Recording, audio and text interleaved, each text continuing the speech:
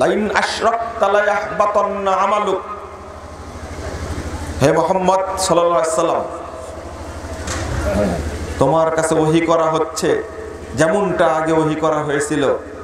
Line আশরাকতা, যদি তুমি শিরক করো, বাতান্না, অবশ্যই অবশ্যই ধ্বংস হয়ে যাবে, নষ্ট হয়ে যাবে আমালুক, তোমার আমল। ওয়ালা তাকুনান্না মিনাল খাসিরিন, আর তুমি ক্ষতিগ্রস্তদের মধ্যে অন্তর্ভুক্ত হয়ে যাবে। নাউজুবিল্লাহ। আল্লাহর নবীকে আল্লাহ রাব্বুল আলামিন ধমক দিয়ে বলছেন, তুমিও যদি শিরক করো তবু তোমার আমলও নষ্ট হয়ে যাবে। আমাদের অবস্থাটা কি হবে? বুঝাই যাচ্ছে শিরক বড় পাপ, বড় অন্যায়। আল্লাহ রাব্বুল আলামিন আরো কড়া কথা বলেছেন, সোজা কথা বলেছেন। সহিহ মুসলিম খুলুন, প্রথম খণ্ডের 66 পৃষ্ঠার হাদিস বর্ণিত হয়েছে। তার আগে কোরআনের আয়াতটা শুনুন। সূরা আল মাইদা 72 নম্বর আয়াতে বলছেন, ওয়া ইন্নাহু মান ইউশরিক বিল্লাহ ফাকাদ হারামাল্লাহু আলাইহিল জান্নাহ ওয়া মাওয়াহুন নার ওয়া মা লিয-যালিমিনা মিন আনসার।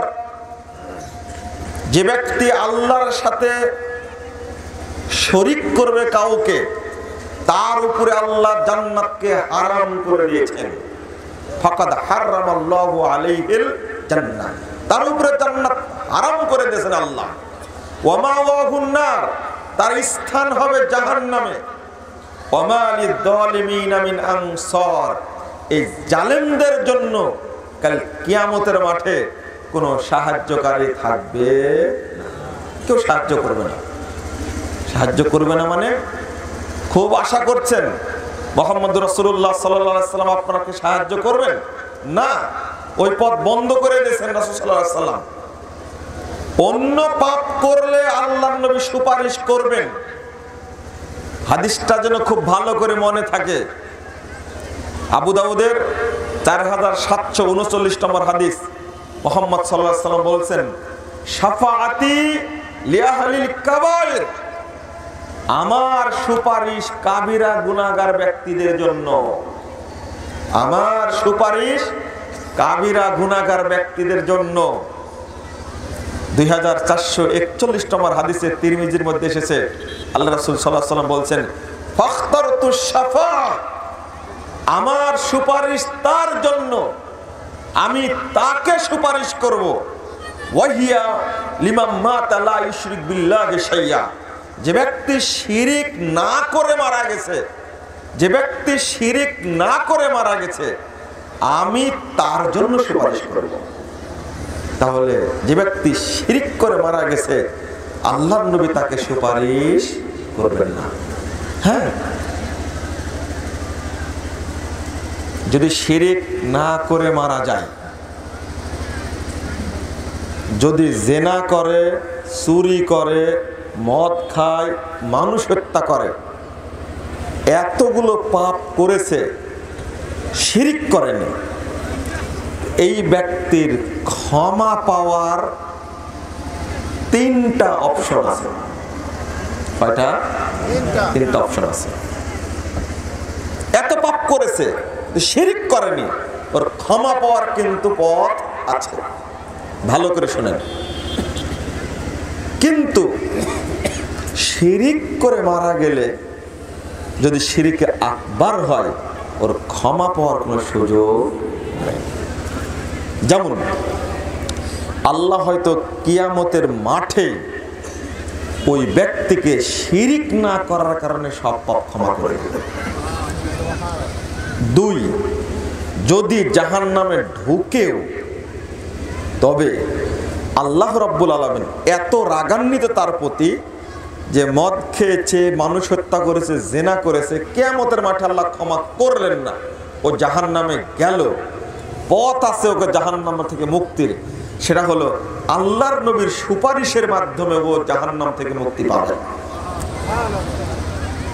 3, যদি মুক্তি নাও পায়, সুপারিশের মুক্তি পেল না, পাপ করেছে অনেক, আল্লাহ তাকে সুপারিশ সুযোগ দিলেন না, এরপরে বাঁচার পথ আছে। কি পথ? জেনার পাপ, চুরির পাপ, হারাম খাওয়ার পাপ, মানুষ হত্যার পাপ, পাপের প্রায়শ্চিত্ত ভোগ করার পরে ওই যে ওর ইসলাম যে টিকে আছে, এই কারণে আল্লাহ রাব্বুল আলামিন কালেমার বদৌলতে পাপের প্রায়শ্চিত্ত ভোগ করার পরে তাকে আল্লাহ জান্নাত দান করবে। এত জোরে সুবহানাল্লাহ বলা উচিত হলো না। ইবনু মাজার 60 নম্বর হাদিস।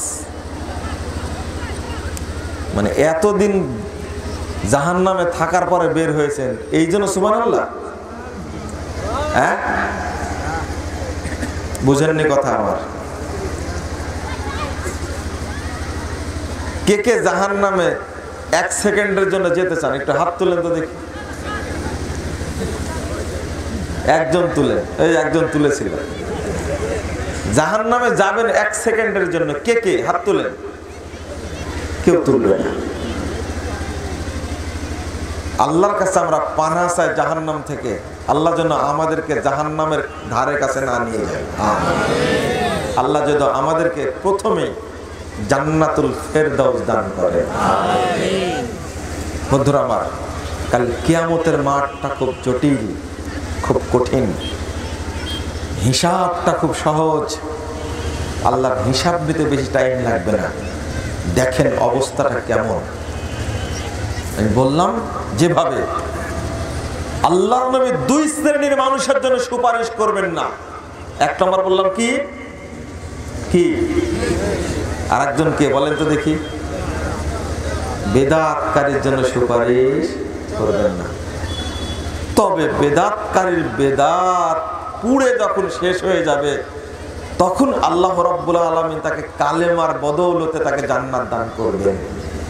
সুপারিশ হবে না তার জন্য, সোজা কথা।